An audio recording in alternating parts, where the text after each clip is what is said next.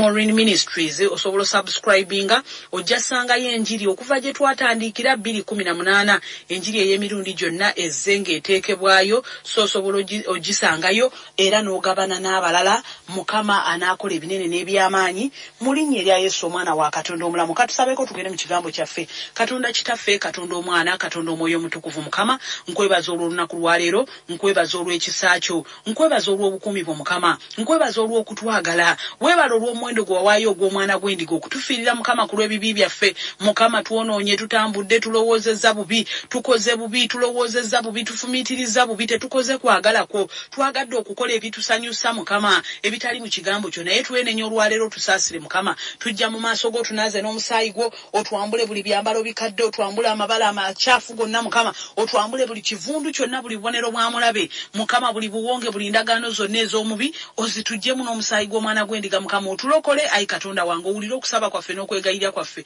okole ebinene n'ebyamaanyi mu ffe otusumulule otukulaakulanye mukama n'olwaleero mu kigambo kyo kola kuba oli Katonda akolera mu kigambo kyo leka omukono gwo ogw'amaanyi mukama gutambule eri abalwadde eri abaweddemu essuubi abaweddemu amaanyi okole mukama nga bw'oyagala Katonda ow'ekisa ekingi mukama wange Katonda ow'ejje Katonda ow'ekisa mukama nange agenda okuwogera ekigambo kyo nsaba nveewo gw'olabisibwe yogerera mu ddoboozi lyange mukama onkozese mukama kitange King of Glory Father ku lw'obulungi bwo ku lw'obwakabaka bwo leka ekitiibwa kyo kikke leka obulungi bwo bwokka okwagala kukujje gye tuli n'obwakabaka bwo bujje gye tuli mu linnya erya Yesu omwana Katonda omulamu tusabye nga tukkiriza amiina era amiina in Jesus' mighty name hallelujah praise be to the name of the living God mukama abanjagalire nnyo abampeera omukisa nate wiiki eno mbadde n'ekyawandiikibwa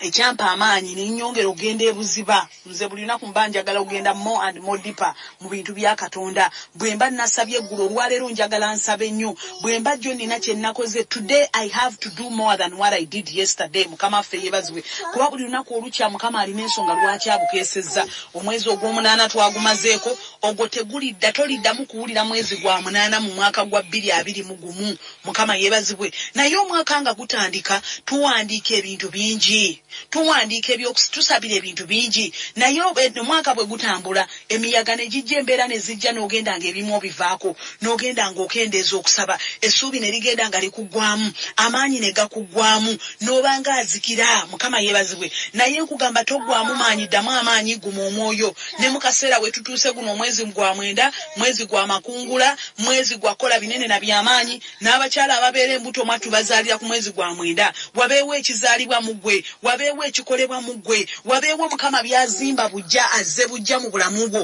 ebibadde bikulemye byonna byolabanga ebiganye Katonda waffe takolera mu budde bwo takolera ku kalenda yansi akolanga ye bw'ayagala nga bw'ali Katonda asobola okuyingira mu kwota esembayo ey'omwaka between now and December he can do okusinga ne byobadde olowooza nti osobola okola okusinga ebyamaanyi go bye gabadde galowooza okusinga amagezi go bye gabadde galowooza Yesu wabaddewo bingi ebibadde bigenda maaso ebiriwo bingi embeera buli owamu tetegerekeka mu mawanga gonna naye nkugamba ddamu amaanyi guma omwoyo kuba Bayibuli etugamba nti ebyo byonna muli biraba mutegeere nti akaseera katuuse kasembera omwana wa Katonda ng'akomawo kukima ekkanisa etaliiko lufunyiro yadde ebbala so si kaseera si kaakukaaba si kaakukungubaga si kaakuggwamu maanyi si kaakuwanika si kaakubivaamu naye kunyweza ekyo Mukama kyatuwadde kye ekigambo kye tukole ng'ekigambo kye bwe kitugamba tutambulenge ekigambo bwe kitugamba tusabe mikwano gyange and we fight okulaba ntwambala engule okulaba nga tutuuka awawakanirwa buli mu area y'obulamu bwaffe omulabe tumusuuza ekyo kyabadde ayagala otusuuza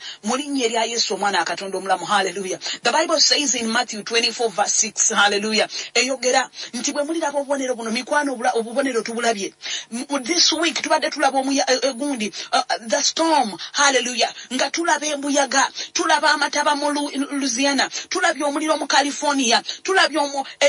musisinga akankana nga azikiriza ebizimbe tekibaddeewo naye kizze kibaawo emiddiriŋŋanwa tulabye entalo mikwano gyange nga zigologose tulabye abantu nga beefuulira bannaabwe obutemu abantu obutaagalana byonna everything the Bible talks about tuzze tubiraba ne bannabbi b'obulimba bazze bajjidde mu kigambo kya Katonda mukama yeebazibwe naye ekyo ffe tekitutiisa era tekikumalaamu maanyi era tokimalaako budde naye ky'olina okumalako obudde ky'ekigambo kya Katonda n'okola Katonda byayagala okole n'okukola obulungi temuli mulosi mu kukola bulungi oyinza okola obulungi abantu ne bakola bubi, but nkugamba keep on doing good. Mukama yebazibwe. Nze ndi muntu nga gwe mukwano gwange ampuliriza. Tukoze obulungi ne gwokoledde obulungi n'anyiiga. Gwowadde 10 n'anyiiga nti lwaki ampadde 10 alabika abadde na mutwalo.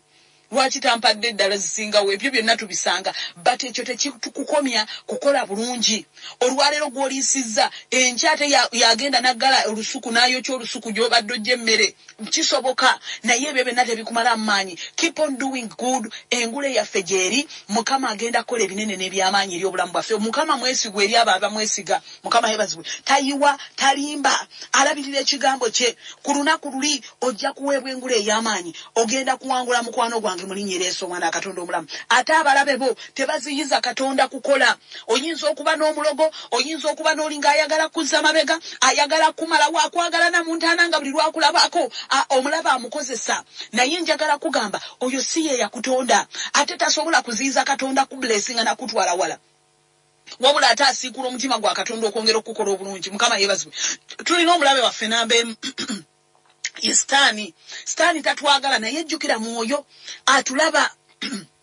awulira amanyi kyoli era amanyi nti senga omalirira mu bya Katonda, senga amanyi nti onywera ne weewaayo n'osaba ennyo, senga amanyi nti omalirira mu mulimu gwo mu bufumbo bwo mu byonna by'okola ogenda kuwangula. Kati ye kyakola afuna abantu bakozesa eno n'eri sayidi zonna ezikwetoolodde alabe nti akusuuza. Naye nkugamba si kiseera kyakuwanika, kiseera kyakumalirira. Oyinza okuba olina w'olemereddwa, embeera erina weekutadde, naye nkya ya leero nkugamba this is not the time to give up. Ddamu amaanyi, guma omwoyo, yambala amaanyi. Teri ajja kujja kuzeemu maanyi mukwano gwange. Teri ajja kujja kuwalula nti munnange jangu nkusike kuba buli omu alina waayita. Oba okaaba ekiri e Uganda nga naali mu America naye akugamba munnaye ate eno COVID waliyo variant endala eyafulumye. Mukama yeebazibwe. Oba okyakaaba ekyeri nga n'oli agamba munnange ate naffe ewaffe amataba. Oba okyakaaba ow'amataba oli nti ate enjala ewaffe yagudde etuli bubi. Kati nkugamba biseera byakwezzaamu maanyi mu Mukama waffe. Mukama yeebazibwe.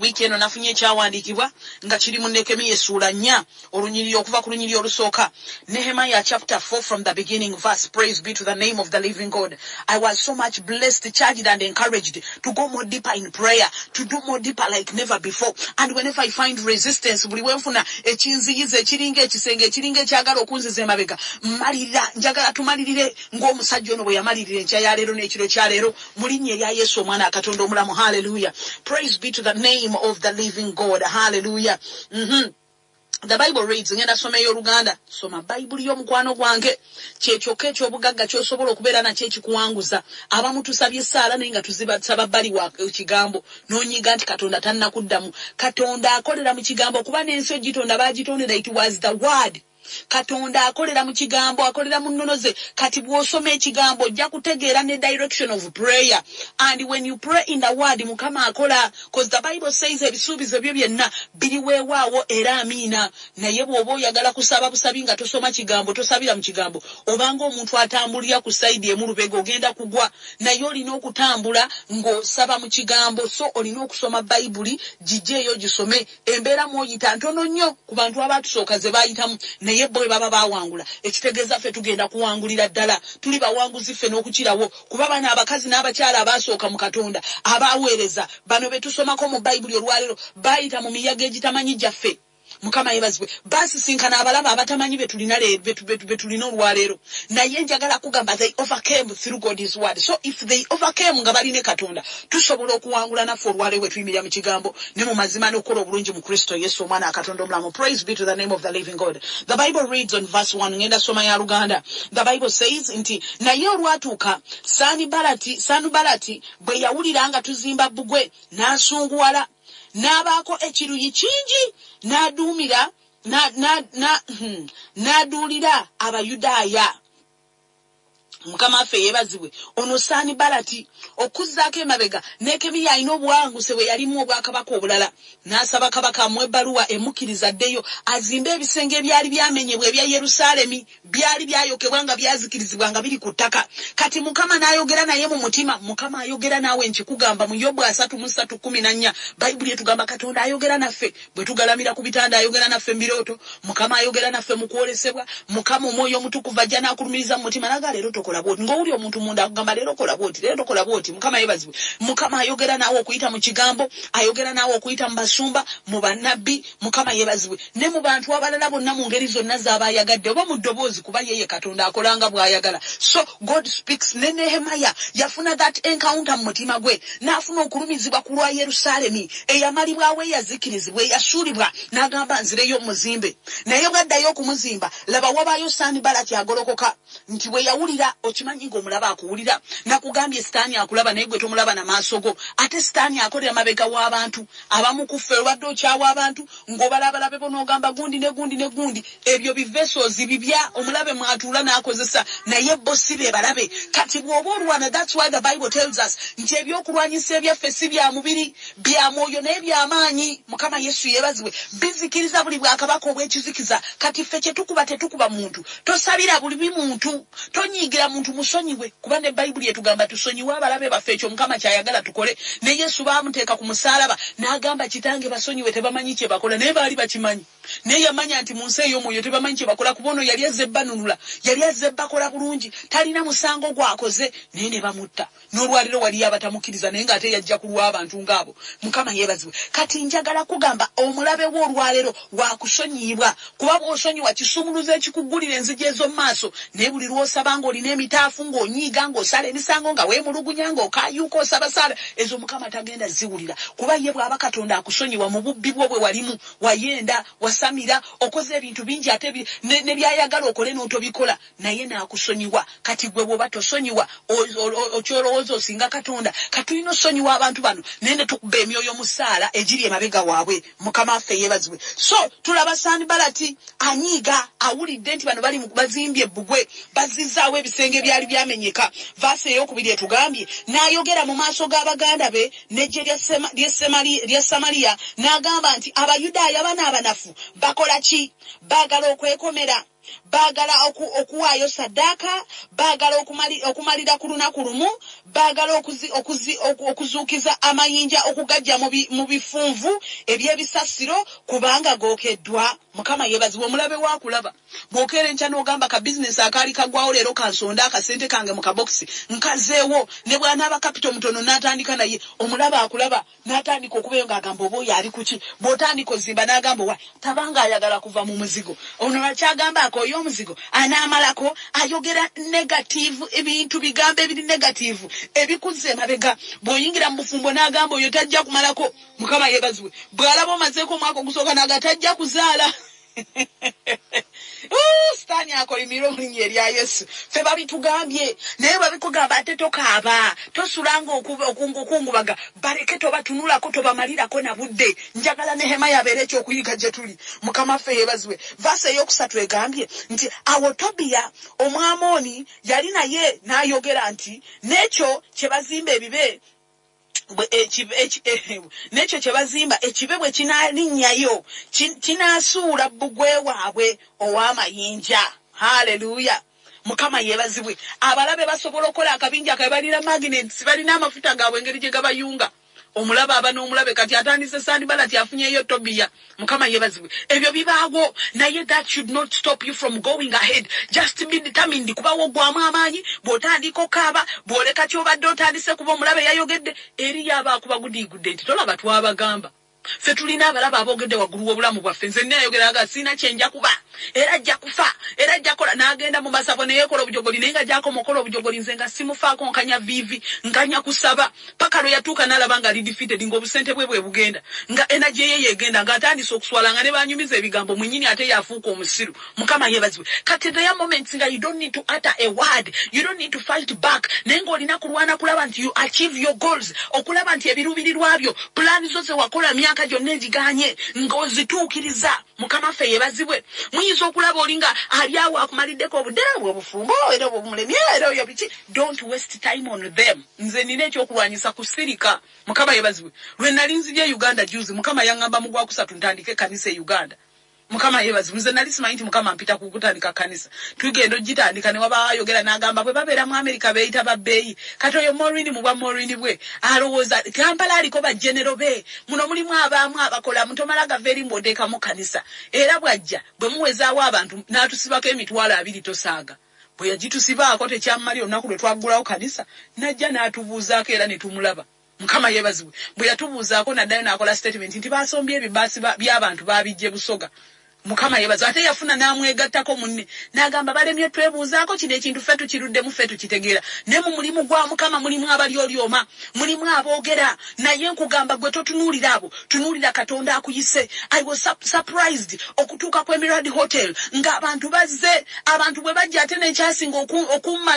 okummalawo n'empulira nga nsaanuka maaso ga Katonda okulaba abalokose kyekyasinga okunkola obulungi Mukama waffe yeebazibwe ne ŋŋamba Mukama ogulumizibwe Mukama otenderezebwe ate ne ŋŋamba come what may omulimu gwa Katonda gulina ogenda mu maaso I do not focus on those abamu ebyabalema balowooza naye bijja kulema oli bw'alema obufumbo alowooza n'obwo bujja kulema oli bw'alema bizinesi alowooza naawe ojja kulema kubanga abantu tebaagala kufa bokka alaba ekimulemye olw'ensobi ze n'anoonya gwalippirako gwasibako ensobi ze don't mind them sigala ng'ogenda mu maaso prove them wrong ng'okola ebintu ebiri positive Mukama yeebazibwe bafunye ababeegattako bayinza okugamba tomalaako bayinza okuba boogedde bingi basese ne bw'obayitako nga bakuba obukule but don't mind them nze ayogera naawe ebyo mbiyiseemu mbirabye nina n'abaategekanga okunkuba kibooko olwaliro tebasobola nakusembera wentuula Mukama ffe yeebazibwe tulina bingi bye tuyiseemu naye nkugamba I've seen the hand of God ate nayiga obutalwana na mulabe physically naye nayiga okulwanira mu ssaala kuba teri kyakulwanyisa kisinga ssaala anaagikwatirawa ne bw'anaatega nti kakati kamutege wali agenze kusaba leka nzikwate tasobola kwata ssaala tasobola kwata mukono gwa Katonda kuba Katonda tali anguzi Mukama ffe yeebazibwe you cannot bribe God he's a just God amanyi amazima bwe keep on doing good kuba yalaba mitima he deals with the heart amanyi how innocent this person is yongera kwetereza era bw'obanga gwabadde Sanbalati oba obadde Tobiya nkugamba bwenenye obadde omala ebiseera ku bantu obalwanyisa obageya olaba bakasitoma bagenda ewa banno obali olyoma ebintu byenno bivundu nabiguzeyo ejjo tebyampomedde nze tebyabaddewo ebiti please repent for the kingdom of God is near Mukama akomawo okutwala ekkanisa mukwano gwange togenda mugeyeno olw'omutima omubi obutaagaliza olimbye owayiriza okoze ebintu bingi bangi abagenze mu makomera bangi bomazeemu amaanyi naye nkugamba wenenye it is not too late Mukama yeebazibwe vasi eddako etugamba etya ono yali Nehemaya agenda maaso ga Mukama asaba naawe olwaleero njagala kugamba olwaleero osobola ogenda maaso ga Katonda Mukama anaakuwulira n'agamba nti ayi Katonda nti wulira ayi Katonda waffe kubanga tunyoomeddwa wali akunyoomye naye tolina kuyomba n'akunyoomye olina kusaba era ekivume kyabwe ku mutwe gwabwe bo obagule ekyo obagule okunyagibwa mu nsi ey'obusibe Mukama yeebazibwe so tobikka ku butali butuukirivu bwabwe n'ekibi kyabwe kireme okusangulibwa mu maaso go kubanga bakusunguwaza mu maaso g'abazimbi awo ne tuzimba bbugwe yenna n'agattibwa wamu n'okutuusa we yenkana obugulumivu Mukama yeebazibwe nti kubanga abantu bassaayo omwoyo eri omulimu omulabe yali gyali eri ayogera ng'ateesa bubi naye Nehemaya n'abantu be yali akola nabo baasigala bagenda mu maaso baasigala bazimba bbugwe Mukama yeebazibwe baasigala bali mu kusaba owulidde ng'akaabira Mukama omulabe wo tolina kulwana naye Katonda omulamu akulamule Mukama ayingire mu nsonga yo omugambe Mukama olwaleero ndaba Mukama amazima ogamanyi nze nina ssaala ez'obuziba zensaba bwe kiba kitegeeza kukaaba nkaabira maaso ga Katonda ne munnyonnyola ekyo kyempulya ku mutima kyesobola kunnyonnyola muntu era Mukama ayingirawo vasi ey'omusanvu etugamba naye olwatuuka Sanbalati ne Tobiya n'Abawalabu n'Abamoni n'Abasudoodi bwe baawulira ng'omulimu ogw'okuddaabiriza bbugwe we Yerusaalemi gugenda gweyongera engeri era ng'ebituli bitanudde okuzimbibwa kale ne basunguwala nnyo Mukama yeebazibwe seba abalabe beeyunga kati agattiddwako etandise nga Sanbalati wuyo afunyeyo Tobiya wuyo afunye Abawalabu wuyo afunye abalala abamwegasseeko abantu basobola ogolokoka mukwano gwange obufumbo buyinza okwegattako obwavu ate ne buleeta amabanja ate ne endwadde nettuka Mukama yeebazibwe olwana kumira ddagala owone ng'endwadde yeegamba nze nkutwala nkutta oyabanga Sani Balati oyabanga Tobia nga bagala kuzikiriza Mukama yebaziwe oba olwana nti nfune ku kalimu naye ate mwattu rejection gyeva tolabayo Mukama wona atandika okukyawa ne batandika okuwaayiriza Mukama yebaziwe ebyo byonna bigolokoka but you should remain focused olina osigala nga weesiga Katonda olina osigala nga okola obulungi olina okusigala nga toggwamu ssuubi era nga okola ekyo nga bw'olina okikola n'okukola okusinga bw'oba wakoze eggulo Mukama ffe yebaziwe Bible egambye etya ku verse ey'omunaana nti ne beekobaana bonna wamu abalabe beekobaana okujja okulwana ne Yerusaalemi n'okukisasamaza Mukama yeebazibwe omulaba ayagala akusasamaze alina embeera z'aleeta n'aleeta loosi ne bakunyaga obadde olina kyogoba obadde olina akasente gy'okatwala ne bakubba bwe bamala okubba akusasamaza that's confusion that's number one weapon omulabe bw'akuleetera okutya aleeta ne confusion to confuse you to divert you akujje ku mulamwa obadde wakamalira nti kandokoke kantandika okusaba kati otandika okusoma ku Bayibuli omulabe n'aleetawo ekisasamaza na oba oli awo n'owulira eggulire ebbi Mukama yeebazibwe omulaba ateesa kati wano wetumudaivatingira kati mukwano gwange mpuliriza njagala okule mu mwoyo njagala otegeere olutalo lwe tulwana nti lwa mwoyo nti sitaani tatuula tatondowala ate takoowa buli mulundi ajja ayiiya kana ayiiya kali yamanyi waakwata n'akulemesa okusaba amanyi waakwata n'akumalamu okukkiriza amanyi waakwata n'akumalamu amaanyi amanyi waakwata n'akuleetera okuggwamu amaanyi naye nkya ya leero njogera gy'oli nti ddamu amaanyi guma omwoyo osobola mukwano gwange okufuuka ow'amaanyi osobola okukola ebyo ebyalema abeewammwe osobola okukola ebyo ebiremye bannayuganda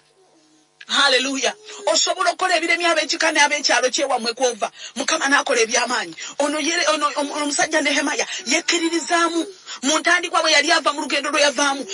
ye yamalirangayo olwakiwulira mu mutima ekyo ky'owulira mu mutima gwo ky'olina okukola Mukama mwana akuweera omukisa mu linnya erya Yesu omwana wa Katonda omulamu Hallelujah. Bayibuli egambye ku verse ey'omwenda naye tusaba okusaba kwaffe eri Katonda waffe ne tusaawo abakuumi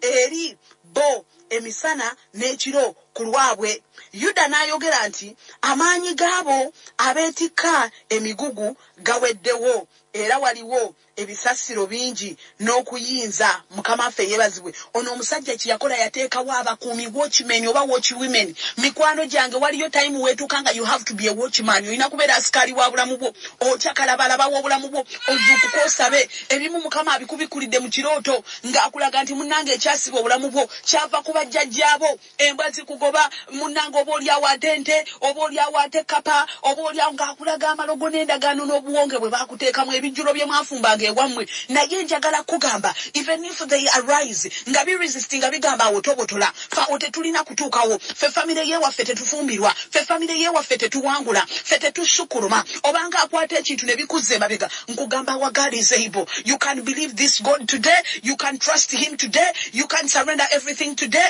you can pray today Mukama agenda kola ebinene n'ebyamaanyi Saala yerina amaanyi Mukama yeebazibwe Saala yo tereka Katonda ku nnamulondo ajja kukakola ye kyasobola okukola ekyo ekiremye abaana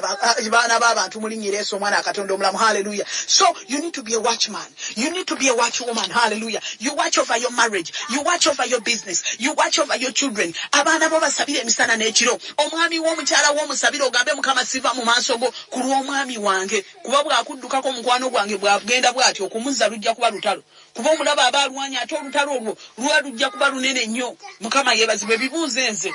Mukama nali mbaddeko single mother for almost 5 or 6 years I know how it feels lutalo lwennyini omulaba alina byakunyagako byakuba n'azikiriza ekyobufumbo n'agamba ekyo si kyaffe n'okola empisa mu bufumbo n'okola buli kimu n'agamba ekyo si kyaffe ne bw'onoobikola tojja kubeerayo ng'emyoyo gyogera abalabe boogera abalyolyomi boogera families ziyinza okugolokoka abeeri ne bazuze n'ebigambo ng'omulaba ali mabega waabwe emyoyo gikolera emabega waabwe ne baagala bakukyankalanye bakulemese awali obwana bwo yimirira osabe kiyitibwa omulimu gwo yimirira osabe emisana n'ekiro tokoowa ogambe Mukama golokoka Mukama lwana because when God arises our enemies scatter ye Katonda ow'eggye Mukama yeebazibwe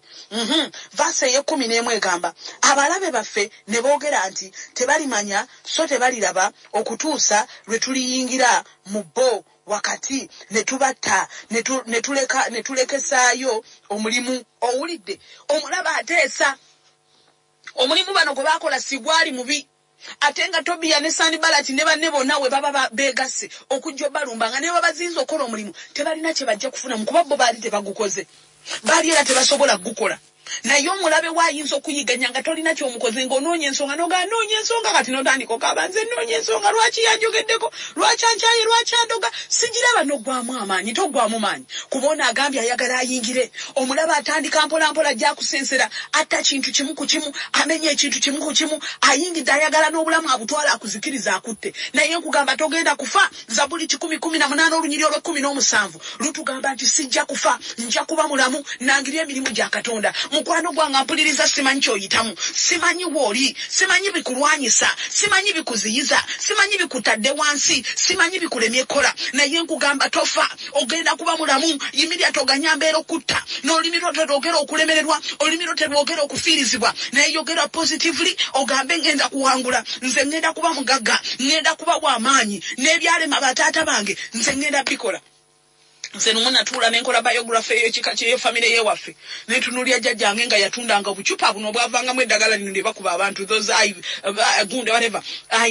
IM injections ezo obucupa buno bwe ba PPF bukipe nisili bundi benzyl ng'obwo bwe butyo bw'atunda obwo abuguza kibasamize abagenda okukola obudagala babusimbira abantu that was his business nga ku kaalo gye yasulanga waali wabi obulamu bwe mbutunamu engeri gye yafu obufumbo bwe gye bwatambula n'entunuulya bataata bange n'entunuulira basenga n'entunuulya abanyinaze baganda bange nenkola saako nembiwandiika wansi nti gundi ekyamulemesa kyali kino gundi obulamu bwe buli nenoonyamu gwe nsobola otunulya nti gundi ayimirire bulungi nga taliyo neŋŋamba kati I have to bring change to my family I have to bring change nina okuba ow'enjawulo neŋŋamba nyimirira mpakanya buli kyoto mpakanya buli lulimi mpakanya buli kibadde kimpakanya waliyo amaloboozi agagolokose mukwano nga gaamenya ekya famire nga gaamenya ebisenge by'obulamu bwo gaamenya ebisenge by'essanyu lyo gaamenya ebisenge by'enkulaakulana ku mirimu okola bulungi 100% nga you never promoted nakola emirundi mingi mu bifo ebyenjawulo naye nga nze sisasulwa basasula abalala nze ne batampa naye nga bw'obuuza nsonga nti mulokole tujja kuwa oluvannyuma Mukama yebazibwe mmanyine Katonda ssebo naye era ng'omulaba ateesa waggulu w'obulamu bwange paka ne mmalirira obulamu buno bwe tulimu eno ensi gye tulimu yakumalirira kulwana lutalo lwennyini nga bw'olaba nti Afghanistan yiri bakubagana bayeekera tulina abayeekera abatwetoolodde balina ebyaffe bye baamenya balina bbugwe waffe gwe baamenya naye tugenda kuddamu tuzimba obulamu bwaffe wakati mu kusaba we are going to watch our lives we are going to pray like never before ddamu okoleeza obulamu bwo weekyajinge ogambe Mukama ngenda kusaba kuba bw'otonsabe teri ajja kusabira abamu tutte ssente kantwale wagundi ansabire kantwale wagundi ansabire tabuka gwe kennyini ng'omuntu gwamanya ekikuluma gwamanya ekikulumba okitabukire okusaba tekwetaaga ssente okusaba Mukama yeetaaga mutima gwo era okukakano ojja kwongera osome eno yonna awasembayo bano tebaawummula gwe baamuzimba naggwa Mukama yebazibwe naye era bali basigala bateesa ne baagala okuyita Sani Balati n'atumya bampitira oyo njogere naye muwa amagezi bampitira oyo nkole bwenti wali abakulinze gw'otuukira ate mu kujaganya ate bwe bakuyinze kati bambi n'ojaga munnanga nti abantu era kanjire bwenti era n'oddayo ate eri emabega weerabidde ono ye yagamba nedda simuwa budde yasigala ali focused yasigala akola bigenda maaso mukwano gwange olwaleero genda maaso olwaleero wekkiririzeemu olwaleero malirira olwaleero osobola okukola zonna ezibadde nga losses ojja kuwangula buno obulamu bwe tulimu ebiziyiza tebigenda kubulawo kuba ne ku mulembe gwa Mukama Yesu Kristo gwali byaliwo Mukama yebazibwe naye bwe biba bibaddewo ne kubaweereza bano bonna be tuzze tusomako ab'enjawulo naawe nkugamba ebiriwo tebijja kuvaawo naye gwagenda okubiyimiriramu obiwangula otuuke awawakanirwa Mukama yebazibwe tojja na kusanga abamunsabye Mukama kino kiveewo tekirina kuvaawo gwalina okiviira kati olwaleero yimirira ogamba obwavu mbuviira amabanja gano Mukama ngenda diringa nago sigenda kuba mulyazaamaanya ngenda gasasula but I'm crossing over Mukama kino ekyakwata abeewaffe buno obwavu obutazimba omaliri otandika okuba buloka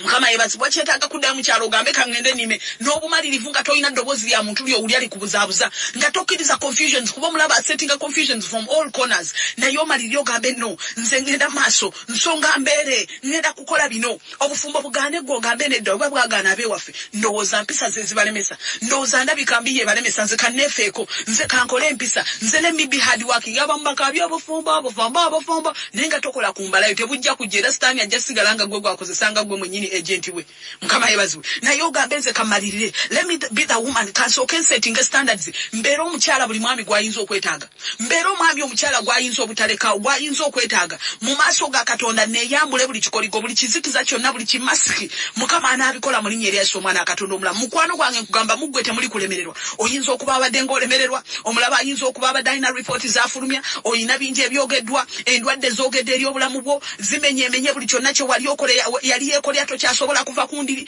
eyali atambula ng'okola ebintu bye ebyenjawulo olina kati olinganga afunye obulemu ebintu tobitegeera nkugamba there is still hope you can rebuild the walls of your life you can rebuild the walls of your health you can rebuild the walls of your finances you can rebuild the walls of your ministry oyinza okuba olina we wakolera ensobi nga bwe weekebera waliwo ensobi it is never too late you can rebuild everything noddamu n'ozimba omusingi omujja noddamu n'ozimba n'ozibikira buli kituli buli nsobi yonna gye wakola n'ogamba eno sigiddamu wano mukama nkwebaza cause this is a lesson I'm learning amabanja gayinza okuba gabaddewo but I tell you by the God that we serve the one who created heaven and earth nkugamba you can rebuild everything and improve your life omulaba ajja kwogera naye tajja kuwangula kuba power and authority was given to us not to the devil and even today standing in power and authority I resisted the devil and he will flee from us in Jesus' mighty name every opposing power every mukama chitange wall that has been standing us every voice that has been speaking up against our lives against our prosperity against our health against our marriages against our children I come against it by the precious blood of Jesus I uproot them and cast them into the lake of fire mukama nsumula omuliro okuzikiza buli ddoboozi ya mulabe okumira buli bigambo bya mulabe okwokya buli mukama Yesu saddaka y'omulabe buli bijjolo bya mulabe buli buwonge mukama ez'endagaano ze baatuyingizaamu mu bikanga tuzaalibwa emikolo gye baatukolako naffe bennyini bye twakola mukama bye baatwambaza bye bafuuwa mu mmindi bye basindikiriza mukama ebitulumbye ku mirimu mukama ebitulumbye mu maka ebiva mu nsonda ez'enjawulo mukama ebiva mu nnyanja ebiva mu bwengula ab'amasaza n'abalangira we come against them by the precious blood of Jesus we pull down every stronghold na buli naggwa n'abadde ayogera buli sanbalati abadde ayogera mukama buli tobi abadde ayogera buli muwalabu abadde ayogera eri obulamu bwaffe we render them powerless and cast them into the lake of fire we release fire King of glory Father I release your anger Baba mukama nsumula ejje lyo nsumula ebyokulwanyisa eby'eggulu mukama operate on behalf of us Lord nsumula malaika zo twetolola mukama zizikiriza buli kyakulwanyisa kya mulabe zizikiriza buli operation ya mulabe zizikiriza buli system ya mulabe zizikiriza buli road block ya mulabe mukama tweyambula buli maanyi ga kizikiza tweyambula ebikoligo tweyambula okufa tweyambula endwadde tweyambula obwavu tweyambula limitations tweyambula okulemererwa mukwano gwange yonna gy'oli weeyambule gamba mukama neeyambula rejection mukama naazaako empitambi mukama naazaako olutwe n'okuwayirizibwa mukama onziza bujja mu linnya erya Yesu onyambulako ekidibo mukama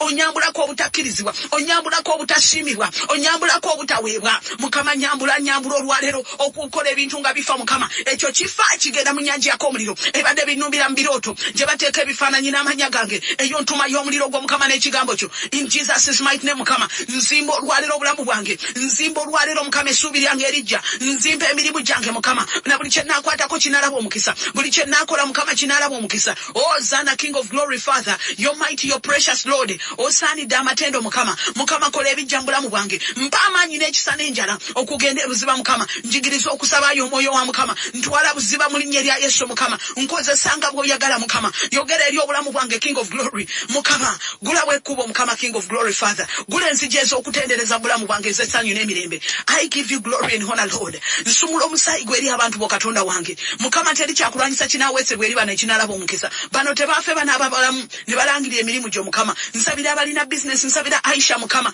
leka wabeerewo overflow y'aba customers nsabira abantu ab'enjawulo mukama abalwadde abakooye abazitoowereddwa abatalina abayamba abatalina abalokola mukama King of glory I pray that you may be their God you may be their help you may be their everything King of glory Father we magnify you and glorify you in Jesus' mighty name Lord Father we pray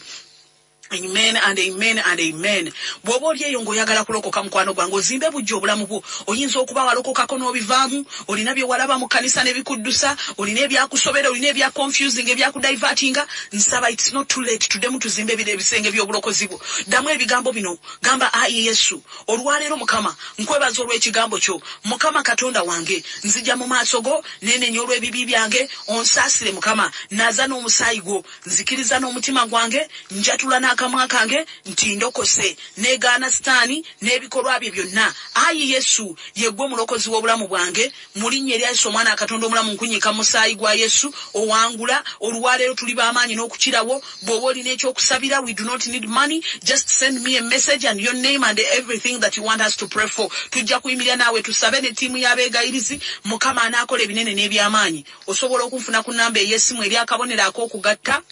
1-2-9-6-4-7. Akabonero ak'okugatta 1-2-9-6-4-7 plus 1929-346-9147. Oba jangu Facebook page yaffe Maureen Ministries International mu bracket Jesus is Lord. Oba jangu ku YouTube channel yaffe Maureen Ministries. Mukama akumpeere nnyo omukisa mu linnya erya Yesu. Tusinkana olw'omukaaga olujja radio Kaboozi ssaawa 12.